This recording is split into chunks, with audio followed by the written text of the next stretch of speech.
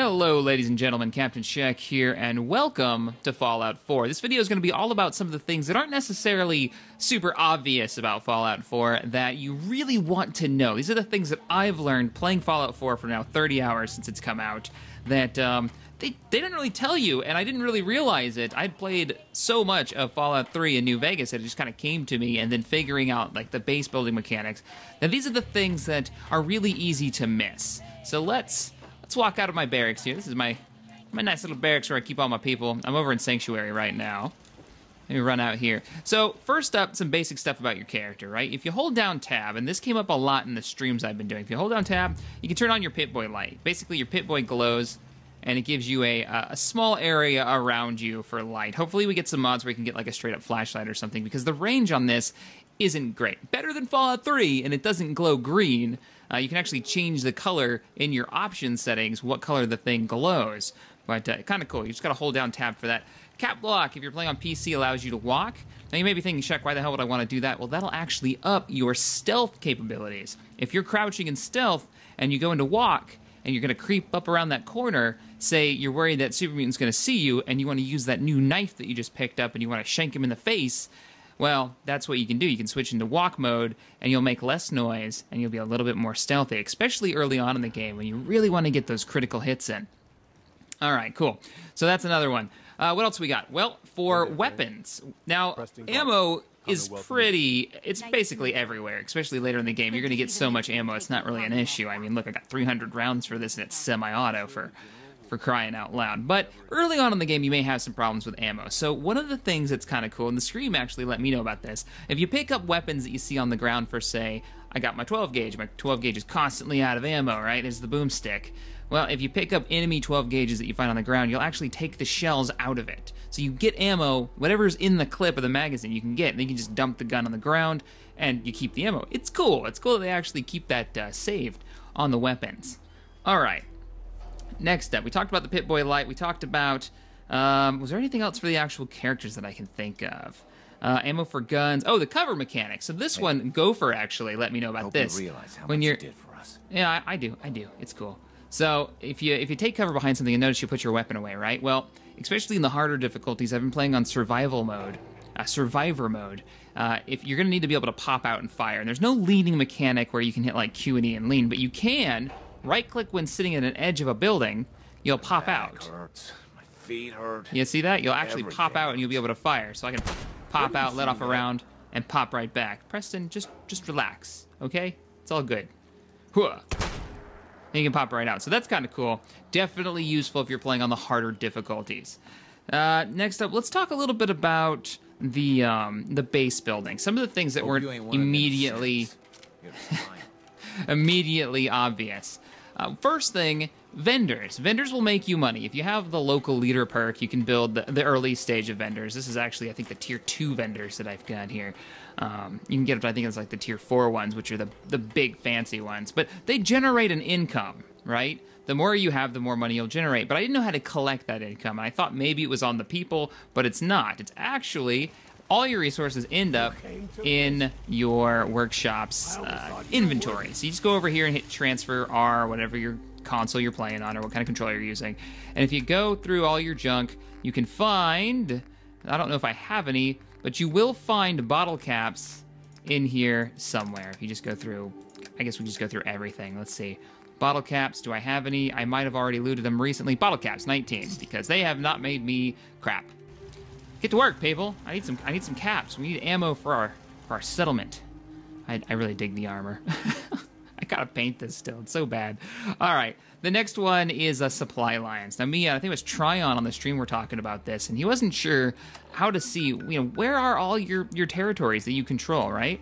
Well, if I hit C on this map, it says it on the bottom, you can see all the territories that you have, and you can see where your supply lines are running. And I'll show you how to set up a supply line and actually what that does, because there's a little bit of misunderstanding that people seem to have about supply lines. But all the lines you see are the places connected to Sanctuary, and I've been using Sanctuary as kind of a hub for all my resources because I've been keeping them all here. All right, so that's how you see your supply lines. You can hit C, hide, show. Let's get out of here. If you go into build mode, this is how you start up a supply line. There we go, build mode, and you go up to one of your people, NPCs. You can actually, this is the way you see if somebody has a job. If you highlight them, it'll highlight what they're doing. But say I want to take her off of guard duty, which is what she's doing right now, and I want to tell her to do a supply line. I look at her and I can hit Q. I can't do that right now, she's busy. Oh, is there anybody else around here I can give to, hey, you've got a job, and you won't let me tell you either. And notice when I highlight him, all the farms light up for the ones that he's actually taking care of. Let's find somebody who's being a bum. Hey, you. All right, I can give you supply line mission. So, hello, settler. Supply line, and I can tell him where to go. And what's going to happen is he's going to get a Brahmin, and he's going to start walking between this base and whichever one I send him to. So I say I send him to the Abernathy farm. He'll walk back and forth. We'll actually see him over there. And this is where another thing comes up. If you want to transfer people from one point to another, right? I want to send him to the farm and I want him to stay at the farm. I make him a supply line, send him over there, and then I go over there and I hang out for a bit. And when he shows up with the supplies finally, however long that may take, you may have to wait a little bit, you can actually assign him a different job while he's there, and you've now just transferred him there, which is kind of cool. But that's how you set up your supply line. Now, supply lines, what I knew they did for the longest time was they allowed me to use the resources from the base that you're connected to. So if this base is connected to the Abernathy farm through this guy, I will be able to build using all the resources that I've been storing inside my my resource bay here, my workshop, which we can go and see. Like, I've got tons of crap in here for crafting and whatnot, which I do need to clean out, but you'll be able to build. So if you need, like, there's no lumber there and you need a ton of lumber, set up a supply line, you can start building with that lumber and start putting up walls and stuff.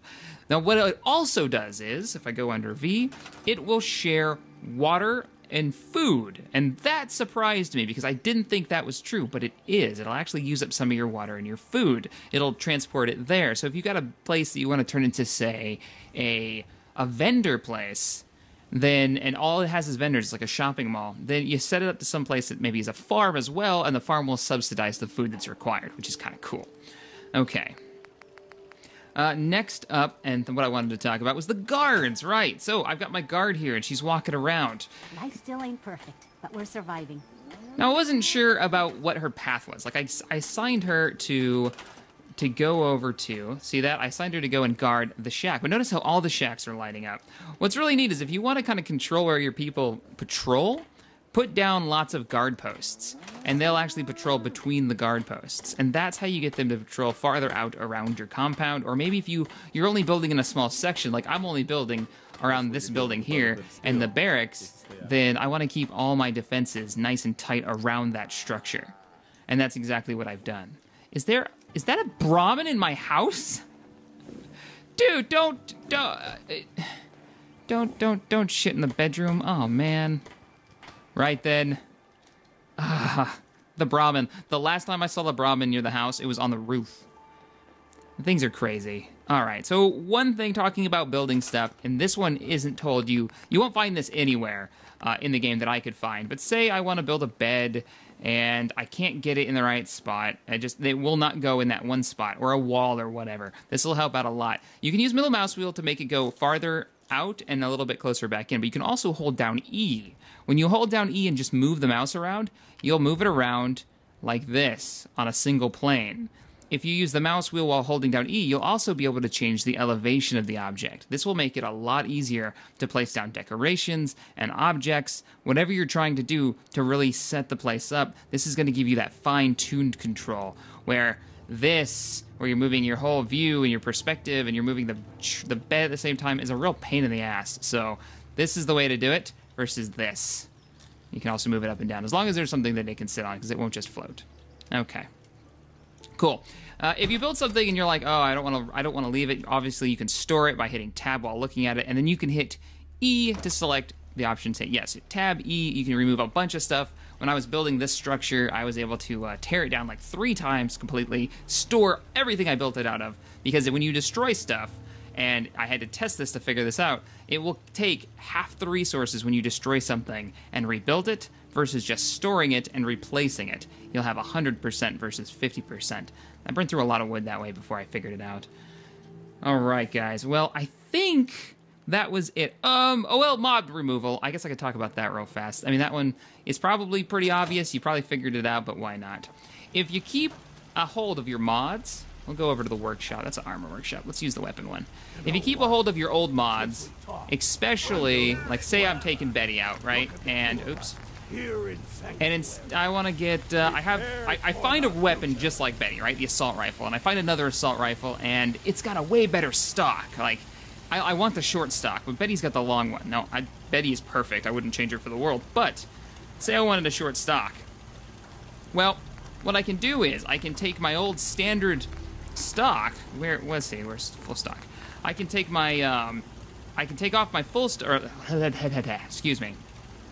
If I have my old stocks like this one, and say I want the short stock, and I've got like a marksman stock, you can swap out the ones that you currently have on you, don't sell them, and you won't have to build it to replace it. And then you can take you can put the crappy stock on the thing you like, get the good one off of the item that you found, take the good one and put it on the one that you want to keep, like Betty here.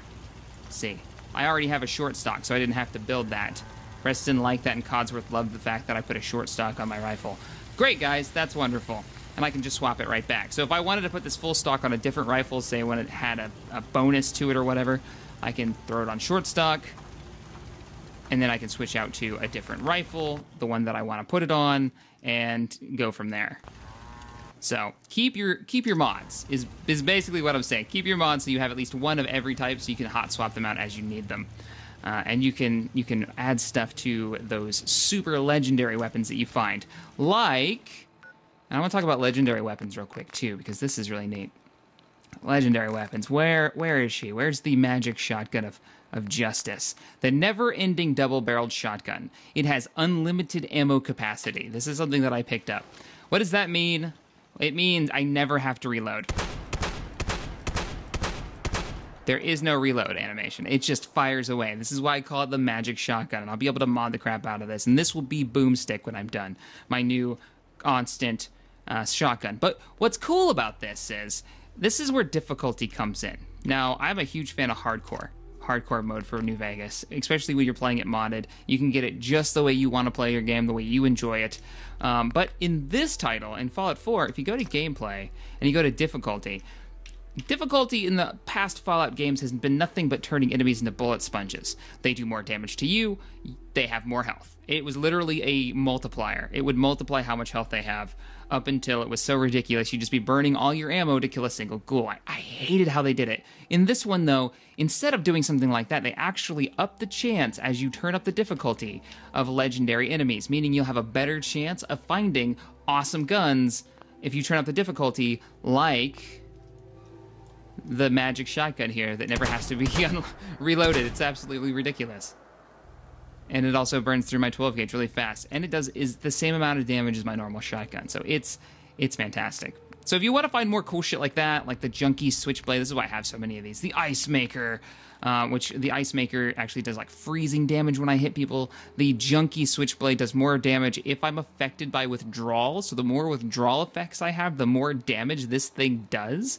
It's ridiculous. I really do enjoy the lucky, refills action points, the lucky hero, if I get a critical hit with it. Also does a stupid amount of damage.